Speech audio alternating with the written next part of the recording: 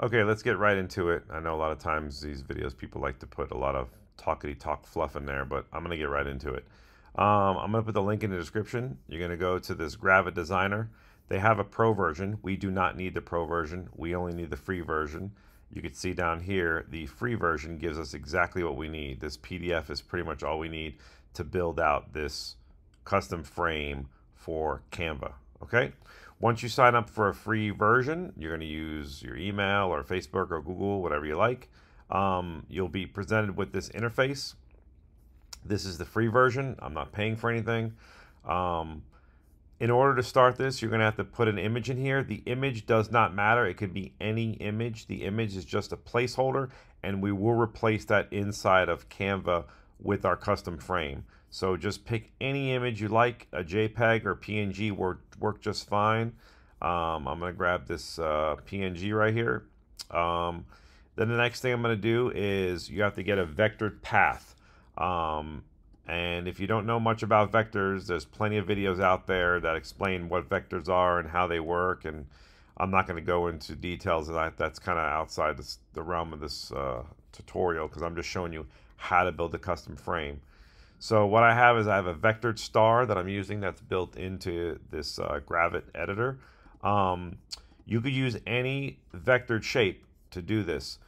Just keep in mind if you have a compound path, I'm going to show you what that looks like.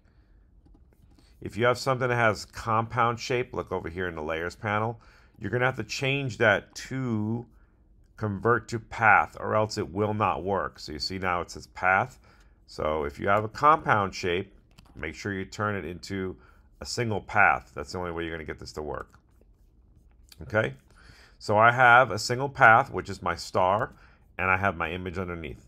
I'm going to select them both by just dragging a big square around the both of them so they're both selected. And then I'm going to either right click or control click on here to bring up the menu. And right here, make mask with shape.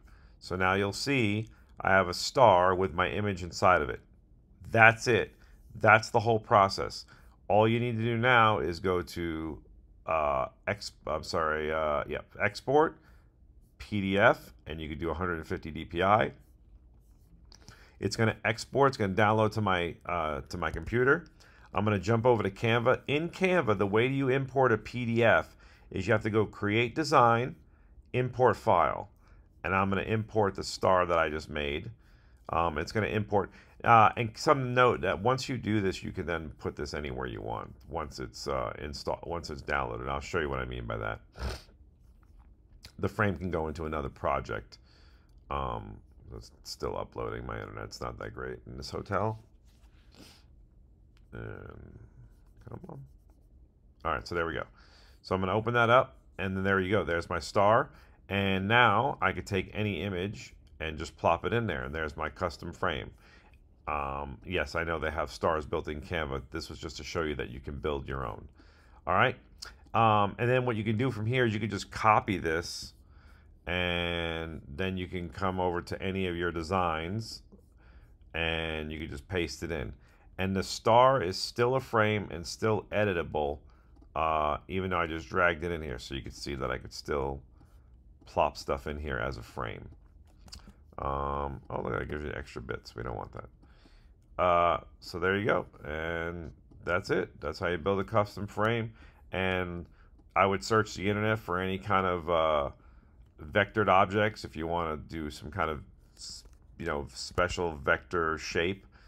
You can do that. And also, if you really want to get into it, you can start building them yourself with the pen tool and build them out that way. And this would work just the same as I can show you here. Let me get this image out of the mask.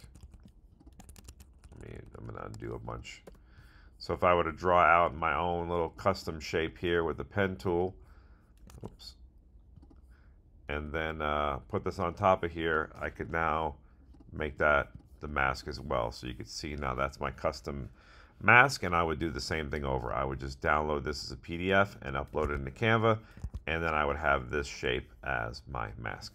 Hope this helps you out, get you to help you build your own custom masks for free, custom frames for free for Canva.